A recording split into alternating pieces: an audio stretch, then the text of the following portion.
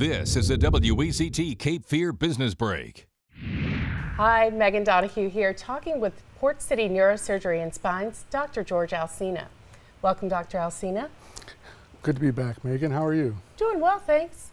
Tell us, what is a subdural hematoma? This is a blood clot that affects many people. Most people think about it more in acute trauma, but it can happen in other settings. And it is when blood forms right on the surface of the brain, typically related to trauma. In a motor vehicle accident, it can be severe enough that the person has to be hospitalized immediately and undergo emergency surgery. But in other settings, it can happen from falls that people don't notice as being particularly severe. And at the time, it doesn't really affect them. But then slowly over time, the blood clot actually increases over time, and that can take weeks to months.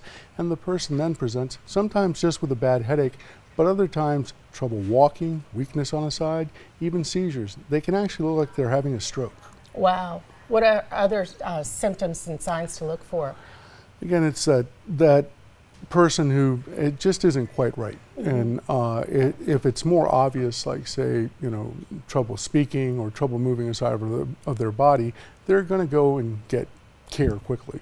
Wow, and that's scary to think that weeks later you see the symptoms. That's just how some of these things evolve. But fortunately, we're able to treat these with very good results. And what do you do to treat them? We drain the blood. Okay. I mean,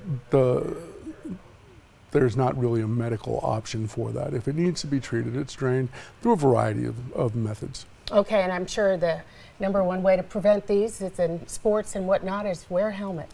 Absolutely, safety first. Okay, find out more by going to portcityspine.com. This has been a WECT Cape Fear Business Break.